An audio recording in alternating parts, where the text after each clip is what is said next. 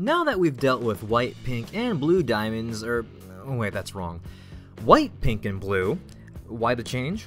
Well, as TMTRCCLBY pointed out on FT Lapis, if the diamond on the left of the mural is truly a godlike entity being worshipped and being royalty, it would make sense that she'd be put in a sort of burial pyramid, albeit an inverted one.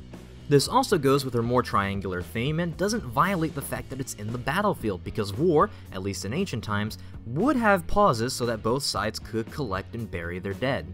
So everyone give a hand to TMT, like his comments, sub to his channel, whatever you do, so long as you DO IT! Okay, now with that done, it's high time we get on to yellow! What? Oh, where's the picture of Yellow Diamond? Alright, okay, now you're just messing with me. Wait. What? Who did this? It's confirmed? Ah! Yellow Diamond. There, that's better. Oh, come on! Why are you... What the hell do you mean I have to give fair representation of both theories? But Fine. While I wanted to save the story of the canon diamond for later, in the essence of time I'm gonna do it in this video before I'm inevitably proven wrong. The first half of this video will focus on Yellow Diamond as though she is still in her fused mural form, as this includes most of her history anyway. The confirmed Yellow Diamond will be talked about afterwards, but keep in mind that there may be some missing information in the form of a video that will be aired after this one. Well, put up after this one. So I'll give you a few more seconds to click on an annotation for whichever diamond you want to start from, as well as the explanation video. I'll base my thoughts on the canon diamond for whenever that's up. So, let's talk about Yellow Diamond before the rebellion. What was all of that like? Well, we can infer that there were 4 quote-unquote leaders to the gem species, at least on Homeworld, although it's unsure as to what the actual power structure was like. We don't know if they had different roles, or if one was higher than the others. We also know that the gems may be perceived as people, or just as tools, as we've seen with Lapis's mirror, some of the corrupted gems, and on some of the Homeworld ships they can be seen to be literally power sources. Kind of a morbid way to think about your still conscious peers, isn't it? Finally, there's also the issue of fusions implied by Jasper. Fusion may be a controversial topic as it allows low-ranking gems access to exponential increases in power, most clearly seen when you look at Tsugalite. Not to mention cluster experiments being analogous to reanimating the dead for, again, tools of war. So gems have a pretty grim dark existence when you think about it, and when you also put in that Yellow Diamond has probably witnessed the deaths of 2 of her sisters, and the betrayal of her entire race by the 3rd, and being the only known leader left of an entire species of people, Yellow's had it pretty damn rough in the past couple thousand years. You okay there, Yellow? You feeling alright? On top of all the trauma that she endured through the rebellion, the already morbid state of affairs for gems, and having to be a world leader for the past 6,000 years, she's gone flat out mad. Let's recap a bit. Diamonds are fusion entities, and our only candidates of a diamond pair are Rose and Lion. But Lion was hidden from the crystal gems for a millennia. Why is that? Well, what you're looking at right now is Lion's original design. A very creepy looking Cheshire cat design, and not only that, but apparently in the notes, Lion was to constantly follow Stephen around with his eyes and why Cheshire smile, doing nothing else, just being really frickin' creepy.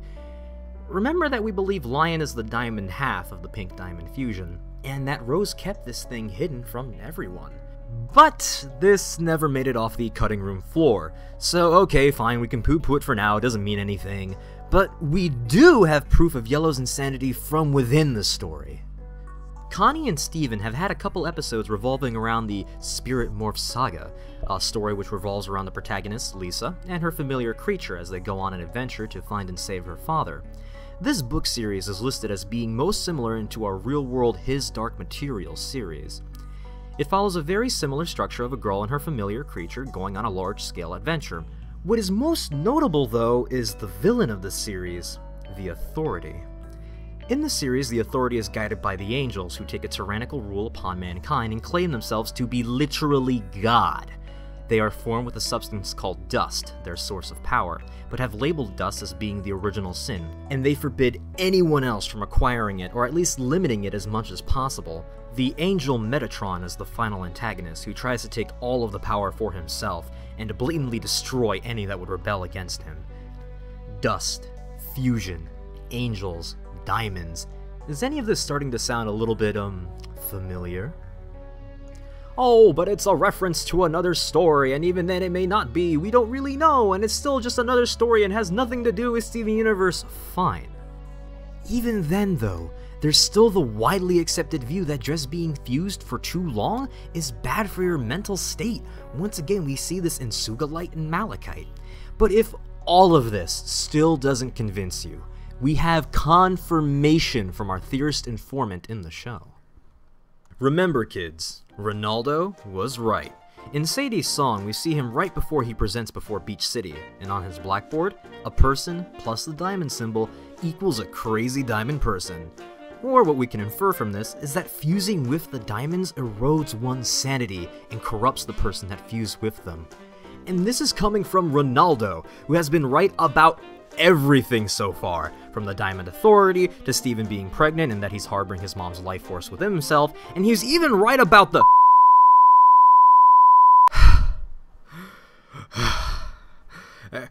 Anywho, Yellow Diamond is nuts, downright crazy, a mad monarch who is now oppressing the gems and is far beyond the line of reason or hope for anyone. Someone who hates fusion and love, and no, that's not true. No more lies. This is the truth. No, I can't die like this. Not when I'm so close. And not at the hands of a filthy bandit! The warrior was practically a god. How? How in the hell have you killed my warrior? See, I could have saved this planet. See, I could have actually restored order. And I wasn't supposed to die by the hands of a child-killing psychopath! You're a savage. You're a maniac. You are a bandit, and I am the goddamn hero! There's actually a damn good reason that the gems came to this world. Yes, we would have suffered greatly as humans, and yes, they aren't the nicest or even morally right. But what's really at stake here? You'll find out soon. So, given that there's still several minutes left in the video, it's time to make that awkward transition to Canon Diamond. Even though this was meant to be, two videos from now. Yeesh, this episode schedule hates me. Making this transition as smooth as possible, however, without giving away the next video, there are 3 possible ideas of just who this post-war Yellow Diamond is, and what she's like, whatever has happened since the rebellion. Our first idea is a throwback to FT Lapis, in which for Lapis to travel to Homeworld at faster than light speed, the resulting forces would cause her to go 1,000 years back in time. It's possible that the Yellow Diamond we're due to see is actually from our year 3000. Something may have happened to Homeworld, forcing her to escape to the only known location left of surviving gems, even though we're technically her enemies. It's important to note that this Yellow Diamond could actually be the very same one in the mural, well, half of her anyway. So for her to arrive in this fashion would imply that something major has happened to her other half as well, and that there's a bigger enemy out there. This interpretation of Yellow Diamond would be of someone coming to give a dire warning of what's to come. The other ideas are based heavily on another commenter from FT Lapis. Man, you guys are really stealing my spotlight today. Ruby Moon. Ruby theorized the idea that Lapis Lazuli and Sapphire are both equally Blue Diamond, and here's why. The diamonds should know that despite their godlike abilities and high positions, it would be foolish to assume that they'd live forever. As such, they need to ensure that should death ever come to them, they have specially grown heirs to replace them and keep order in society. The gem hierarchy then would consist of commoners and other specific classes, commoners being Ruby and Amethyst, or servants like Peridot and Pearl. Royalty would be Lapis, Rose, and Sapphire. Their general behavior and design would also support this. Also, it adds an interesting layer to the Gem Rebellion. While protecting humanity probably wasn't on everyone's minds, fusion was definitely a big issue, as hinted to by Garnet in the extended intro. Sapphire and Ruby's relationship could have been the spark that caused the war in the first place, with having a royal heir fall in love with a lowly commoner, throwing the entire chain of command out of whack. So, where does this canon Yellow Diamond fit in? It's that she's inherently different from the Yellow Diamond in the mural, literally a different person. This would naturally imply that something happened to our mural Yellow Diamond, who somehow died during or since the war. She would have little or no recollection of who the crystal gems even are, at least not from personal experience, and would basically treat the whole situation like regular business. Or, a much more interesting third scenario. What if both diamonds coexist simultaneously? What if Steven and the crystal gems were to say, hit the diamond? If we accept that there's multiple heirs to the diamonds being created, then what's to say that an heir of Yellow Diamond is just casually strolling along Earth right now as we speak? Remember, literal diamonds are formed at intense heat pressures far beneath the surface of Earth.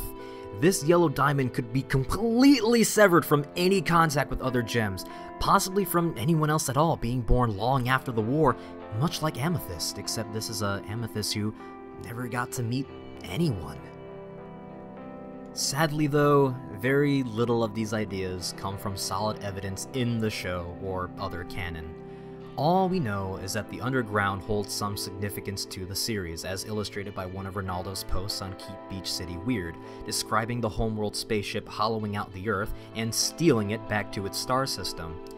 While I look into this a bit in the next video, it's still one of the most vague things he's done, which I can't really seem to figure out what this means. Also in the comics, there's still the mysterious heavy sphere gems that were mentioned. Once again, I'll get to that in another video. In general, having this second Yellow Diamond implies that there is a lot more going on in the series than we can even reliably guess at. So, really, we just have to wait and see. For now, though, we'll have to think more about what the worlds of these diamonds might be like. And thank you for watching.